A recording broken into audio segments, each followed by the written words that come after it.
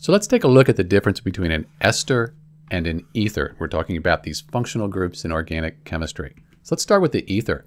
Essentially, we have a carbon here bonded to an oxygen and then another carbon here. And this prime means that these don't have to be the same. We could have two carbons here or two carbons here. That would be okay. And remember, carbon bonds to four things. So these here are going to be hydrogens on the carbon atoms.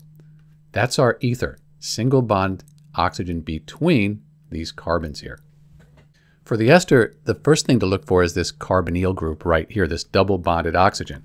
Then that carbon is going to have an oxygen with the rest of the molecule. And again, the rest of the molecule, that's going to be a carbon atom, and carbons bonded to four things. These could be hydrogens, or they could be other carbons on either side. And the carbon on the double bonded oxygen has another oxygen here, and then a carbon. That's your ester. So it's important to note this R here is going to be a carbon. All right, let's try some practice. So we have two representations here. This is our skeletal, this is our structural. These are the same molecule. Is this an ester or an ether? Pause, give it a try. So right away, no carbonyl group here. It can't be an ester. Is it an ether though? We have that single bonded oxygen in the middle, then we have carbons on either side. That's the rest of the molecule there, right here, rest of the molecule. That's it. This is going to be an ether. And in the skeletal, we have the carbon here. That would be bonded to hydrogens. Okay, try another one. So again, here's the skeletal, and this is a molecular model. Give it a try. Is this an ester or an ether?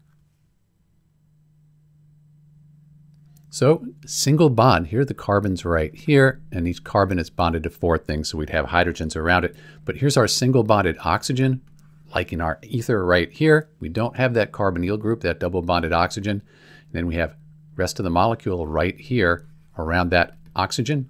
That's got to be an ether. Pause, give this one a try here. This is our structural formula, then our molecular model. So right away we see the carbonyl group here. So we're thinking maybe it's an ester. Then we have it bonded to an oxygen with a carbon or the rest of the molecule. Here's our single bonded oxygen, rest of the molecule. That's the rest of the molecule there. This has to be an ester. And you can see when we lay this over the top here, you see our double bonded oxygen there. Here's our oxygen with single bonds and the carbons on either side. Let's try another one. Is this an ester or an ether? So we have our carbons here. Like this, you can see the double bonded carbon, like in our ester, and then oxygen bonded to the rest of the molecule. This is going to be an ester.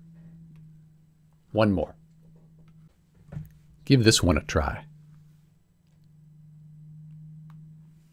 Again, that carbonyl group, the oxygen, then this carbon here, the rest of the molecule, it's going to be an ester. And down here you see your double bonded oxygen, then there's a single bond with the rest of the molecule there. In this case, just a methyl group.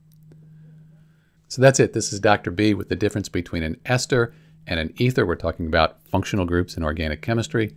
Thanks for watching.